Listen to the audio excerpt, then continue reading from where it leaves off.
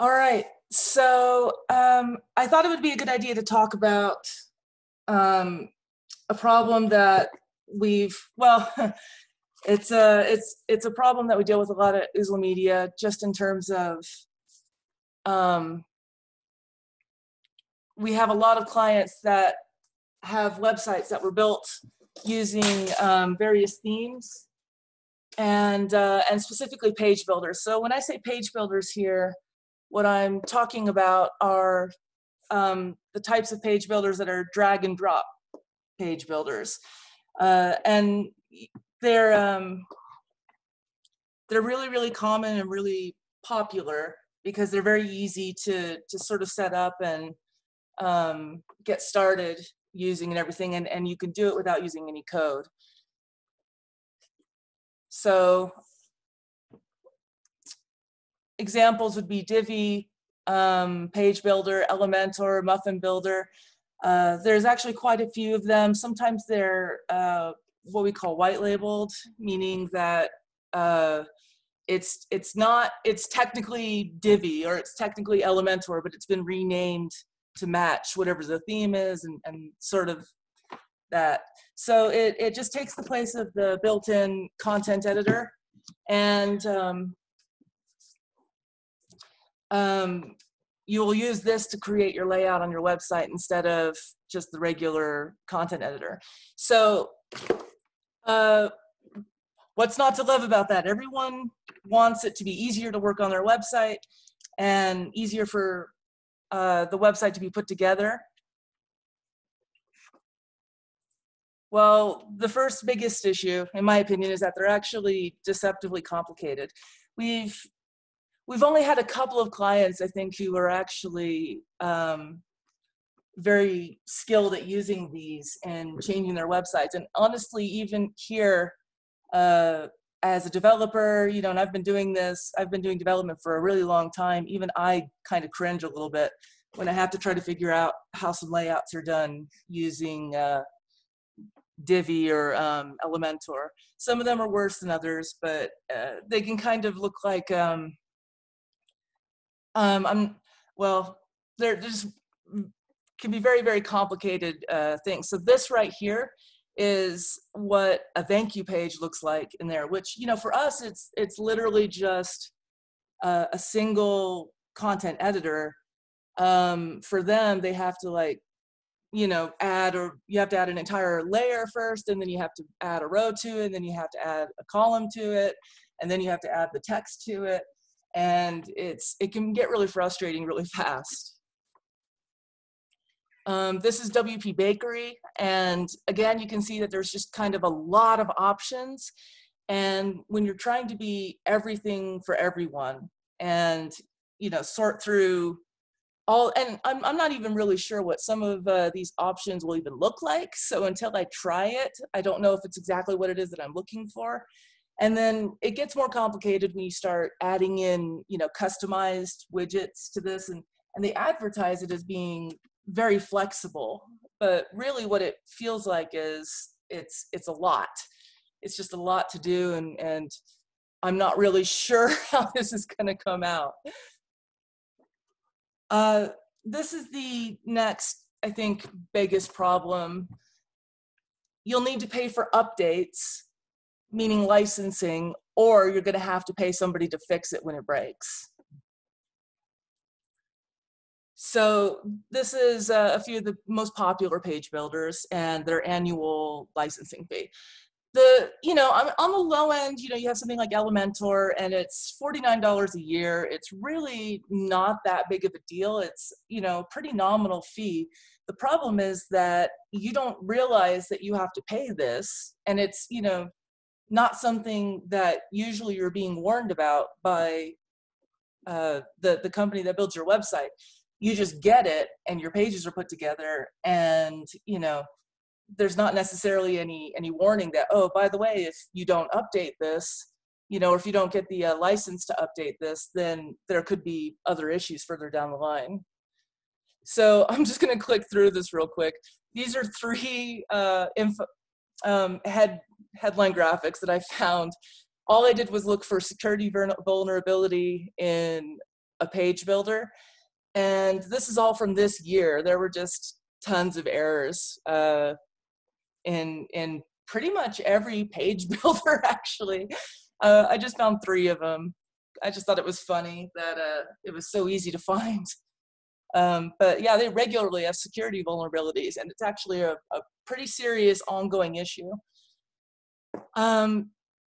So even without that, if you do have the license and everything, and you go and you update it, it can still break your site. It can still cause issues. So here's an example of what ends up happening. You end up seeing this instead, which is it's a bunch of short code, but you can understand it'd be really frustrating. You'd be like, what's this? This is an example of an email being sent to somebody because one of the Composer plugins isn't working right. This one was really funny to me because it was a person trying to demonstrate in a help forum why something wasn't working correctly in Divi. And again, I'm a developer and I'm not even sure what he was trying to tell us because it was so messed up. It was very confusing. But this, I think, this is one of those hidden issues right here that I think a lot of people don't really consider when they're having their website built in the first place, that you don't realize that that there's so many different ways to build a website, and some of them are just flat out worse than others. If you use one of these page builders to build your site, they can slow down your site pretty significantly. There's obviously a range of, you know, how bad this can be or how much it can affect you, but well, I'll show you actually. So I went to a client website. I went to their thank you page. It's a thank you page with 2 lines of text. And this is that's page speed score on Pingdom, which is just a tool that we use sometimes to look for, you know, whether or not a page is efficient. You can see the page size is actually pretty small. It's less than a megabyte, which is good. It's not actually that big, but that little corner down there where it says requests, that refers really specifically to how many times your browser has to ask for a file from the website. So it's going back and it's asking for, let's say, you know, a font file, or it's asking for a style sheet or images or something along those lines. And for a simple thank you page, which really should be, you know, it's got the header and the footer and maybe a couple of images or something, it shouldn't need to ask for 58 different things. That's actually on the low end of things that we're doing. But it reflects a deeper problem with page builders, which is that they often insert scripts and styles and images that you don't actually need, that you're not actively using on the page. And it's creating a lot more code in general. So in this case, this particular site is actually hosted, it was hosted in a pretty good host, like a place that I have confidence in, and it still came back at 1.15 seconds. And again, I just want to reiterate, this is text that we're talking about. This was my thank you page. Now, I have 1.2 megabytes worth of stuff on this page, and it's a lot because of some images that I had on the page. But you'll see there's 36 requests. I'm still including files whenever I build a website. I'm still including some scripts and images and so on, but the load time is significantly less. And it's just because if you look at the actual amount of code, it's asking for fewer things from the server, but also it is creating a much smaller file for the HTML part of it to actually load. So fewer requests are actually really important, and it can add up really quickly. But There is a thing that I can't really show you here. These are not the only kinds of requests that go into a site's load time. So there's basically like your browser saying, okay, I can't show this font unless I download this font file, or I can't,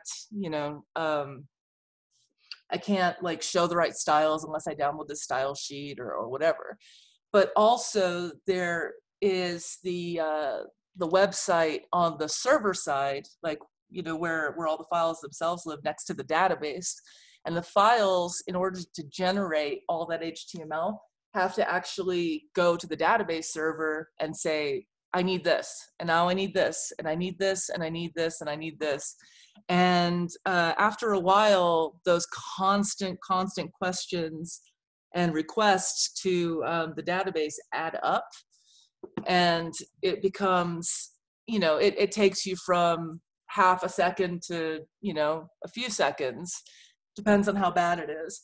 And page builders are notoriously bad at doing that. They have a tendency to slow down the server, So that's a kind of an invisible thing that you can't see by me showing you this, except for that, there's the front requests, the scripts and everything. And then there's the back requests, the one to the database to get all the information. And it could make a pretty big difference. So this is an example of the code. And you don't need to worry about, like what this code means exactly, but you can see it's very, very lengthy. I ended up counting it in the source, and it was like 57 lines of code to do their thank you page. 57 lines of code, and you can see there's two lines there that a human would actually read, which is thank you for your consultation request. So, sort of in the middle. So this is what it looks like for that one thank you page. This is mine. This is what Oozle does. It turns into, I think it ended up being 11 lines, something like that. And when I talk about how many lines, I'm talking about something a little different than what you're seeing on the screen, but I think you kind of get the idea here that what we're doing puts out a lot less code to the website.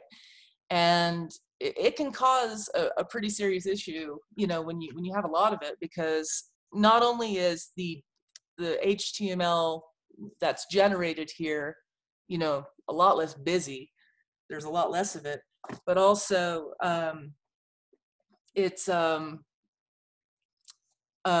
fewer calls to the database. Just sorry, this is I'm a developer, so I know I'm getting into some details that might not be very meaningful for some people, but I think you can kind of see the difference pretty clearly here. And just so that I wanted to be really, really clear that I wasn't, exaggerating the difference here. This is the thank you page that I was running this test on. So 2 lines of code, it really should just be 2 lines of, readable text. And this is the one that I tested. So it actually has significantly more information on it. And it should have, you would just think logically it would take up more space, to put out this much information comparatively. But nope, when you get a page builder, it just adds in a whole bunch of stuff. It drives me crazy as a developer, because it also is, an extra 15 places where something can break. For the stuff that Oozle Media does, we have maybe 3 places where something can break, which makes it sound like it breaks all the time. But it does. It's the thing with these page builders. It really, really does. And we've had lots of very frustrated clients, and honestly, marketers, digital marketers who struggle to use these tools. And this is, I think, the final and most important aspect to this, the thing that matters the most. They're not optimized for leads. The layouts that you're going to get when you get a page builder, or when you buy a theme off of Theme Forest, they're not meant to convert for you. they're meant to look pretty. They're meant to have neat effects like, fade in text or images that slide in from off screen or something like that. And those things don't convert. They're actually frustrating and noisy for users. So when I say that they're not optimized for leads, what I mean is that because they're trying to be everything to everyone, Divi is trying to build a page builder that anyone can use. They don't care if you're a school, they don't care if you're, a salon or a dentist. They don't care about anything. They just care about whether or not it looks pretty. And that's what the developers have in mind when they build it. So the reason that we have the layouts that we do, and the reason we have the page builder that we do, which is a proprietary custom one that I've put together over years, we've done a lot of CRO research, basically figuring out exactly what it is that people are clicking on, what they expect to see when they land on the website, and how they're interacting with elements on the page. We did the same thing that a lot of web designers do now several years ago, and we were building pretty sites, like very, very pretty actually, and I was very proud of them.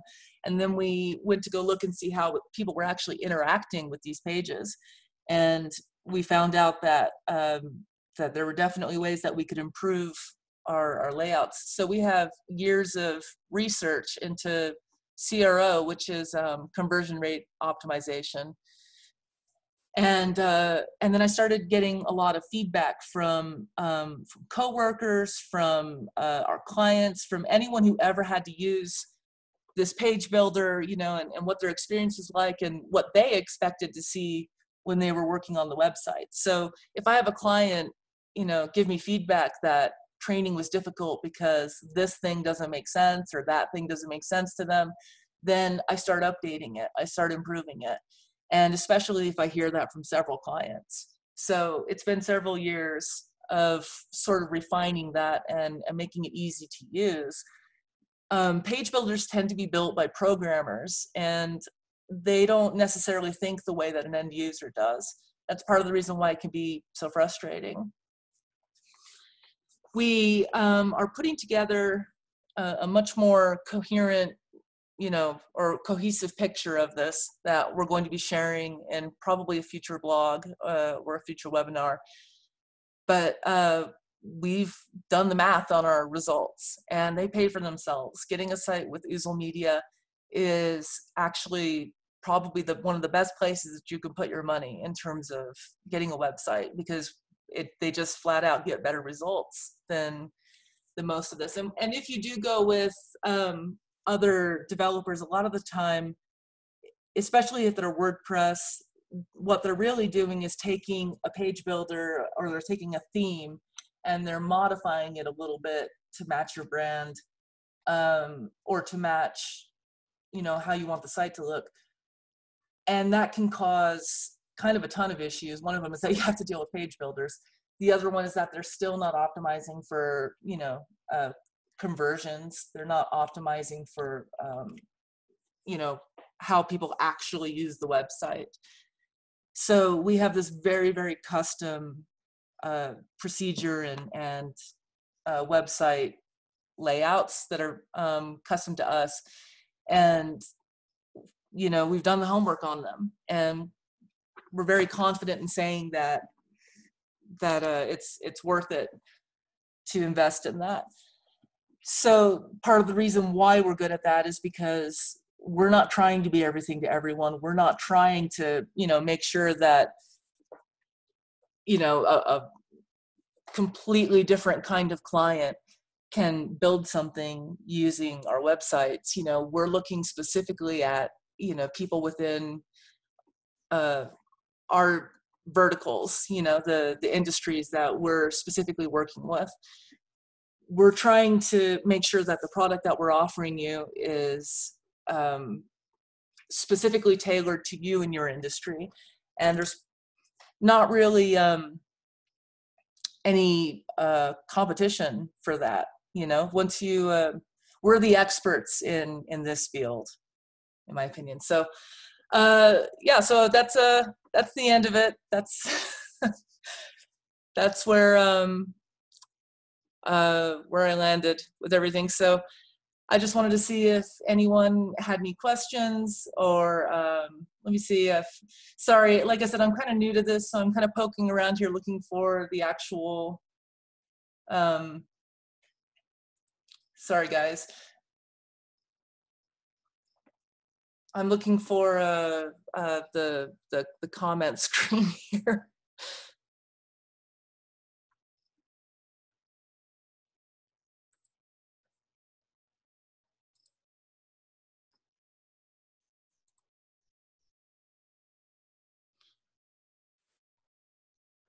All right, well, if we don't have any questions right now, then I'm going to go ahead and close this out. This webinar is going to be available. Oh, hang on just a second. All right, sorry, Stephanie, I didn't see what you were asking. So I want to answer a question here.